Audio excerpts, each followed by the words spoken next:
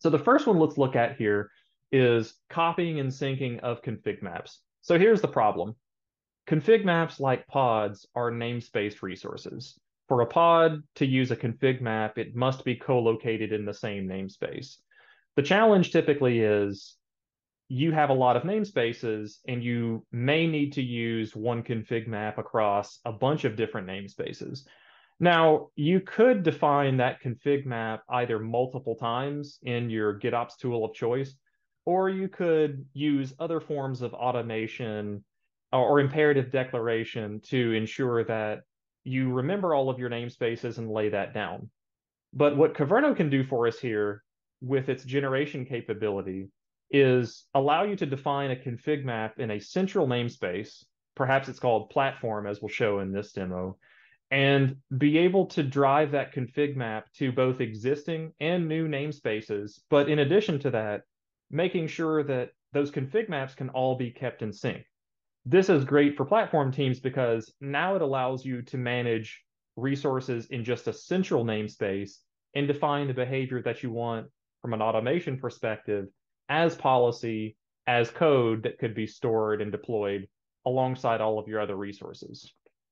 And so what we'll show here is that same type of paradigm. We'll have a namespace called platform, which we expect to define many resources that we need to consume across the cluster. And one of these will be a config map.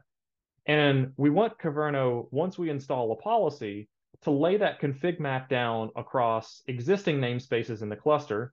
And you can see in this diagram that that's represented by a very creative namespace name called existing. But also new namespaces that we expect to create after that point in time, we want those to get the config map as well. So in addition to a brown field, this is also useful in a totally greenfield environment and a combination of both, which is probably what you're going to fall into. So let's flip over and see this in action. So I've got a standard config map here, and it's called org.ca.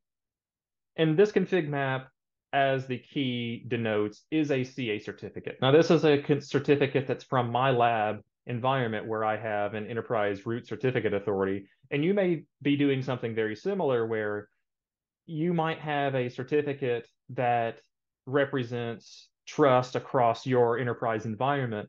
And you need that certificate to be consumed by a bunch of different pods in a bunch of different locations, maybe even across clusters. Although, sure, you could define that, and perhaps you are doing that to a certain extent by building it into your container images.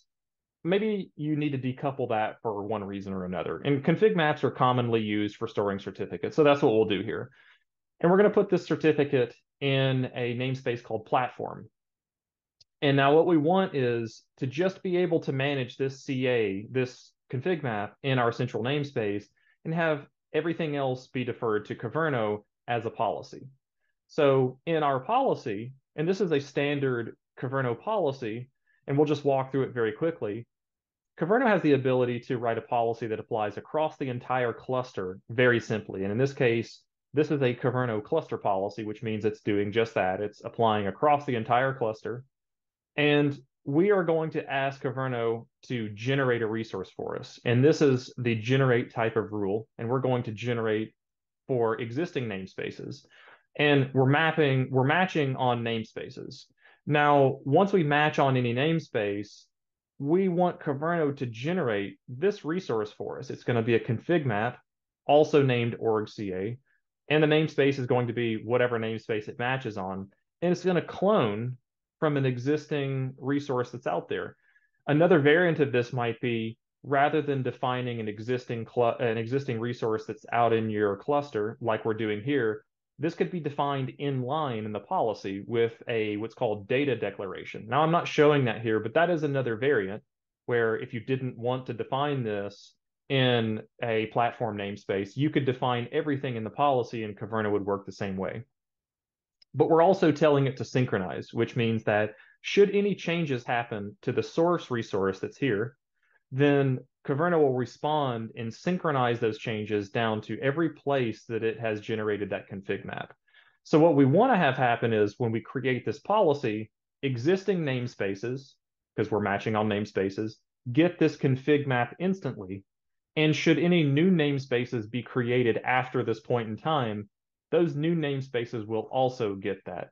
So let's just try this out. First thing we need to do is create the config map. So that's what I'll do. And we've created the config map in the platform namespace. And now we will create this cluster policy.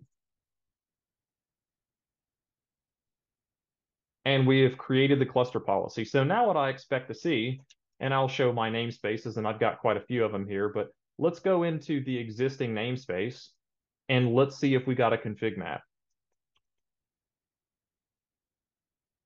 And you can see here, we did get a config map, and if we were to inspect it, we would find that it's identical to the one that's in the platform namespace. Now that's great, but the last part that's missing here is we need to be able to create new namespaces because this is a production cluster and we're going to continue to operate this and have Kyverno fire and manage that certificate, that config map for us. So let's create a new namespace. All right, so we just created a namespace called new, and we will get config maps in this namespace, and we should see that Kyverno has detected that new namespace and has responded by cloning this config map into this new namespace.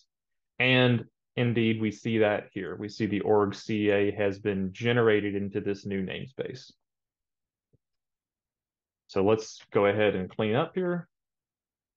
All right, so that's the copying and syncing of config maps. We'll flick back over. Now, this works with any resource. It doesn't necessarily have to be with a config map, but commonly what we see that platform teams can really take advantage of are things like config maps and secrets and other resources like that, which are namespace resources that should be present in other namespaces across the cluster. And by the way, even though I didn't do it here, we could certainly narrow the scope down and say, perhaps only namespaces with a specific label should get this, or only namespaces that had these other criteria. There's a lot of flexibility there, but you kind of get the point. So that's the first use case, copying and syncing of config maps.